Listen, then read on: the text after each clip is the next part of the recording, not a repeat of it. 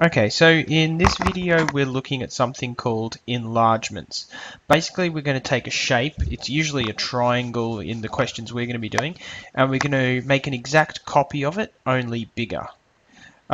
Really straightforward. To do that we're going to use a geometric technique. Let's take a look at how it works. We've got our triangle A, B, C. We've also got what's called our center of enlargement. This is our center of enlargement. The first step that we're going to do is draw a line from our center of enlargement through each of our corners of our triangle. So let's just do that. Okay, you can see that I've drawn that line from the center of enlargement all the way through A, from center of enlargement through C, and through B, all the way through. Your next step is to take a ruler and measure the length from O to A, O to C, and O to B. Let's start with O to B.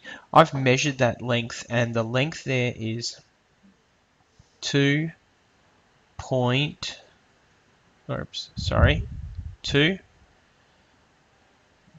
point, why isn't that working? Okay, never mind, we'll write it in there. The length from there to there is 2.58.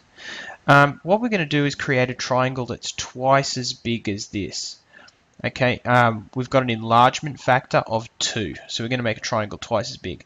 The way that we do that, if that's 2.58, we're going to double 2.58. So if we put 2.58 in our calculator, we'll get 5.16, and we'll measure from the center of enlargement through B through to here until we get to 5.16, and we'll draw a dot there. Okay, so the length from there to there is 5.16. Now we're going to do the same for OC. Now the length from O to C is 3.54. I might just write that down as well. 3.54. So we're going to draw a line that is double that. So 3.54 times 2 is 7.08, and we're going to draw a dot there. So the distance from there to there, 7.08. Finally, for O to A, we're going to do the same thing. We're going to measure the distance from O to A, and then we're going to double it and measure it again, and we'll end up over there, and it'll look like that. Now you notice that I've labeled each of my dots A dash, C dash, B dash. That's to represent that they're the same dot from the same corner from this triangle, only this triangle is going to be bigger. Finally, all you need to do is join your dots. And there we go. Okay, you can see that this triangle looks the same as this triangle, only twice as big. You could do the same thing if you wanted a triangle that was 3 times bigger.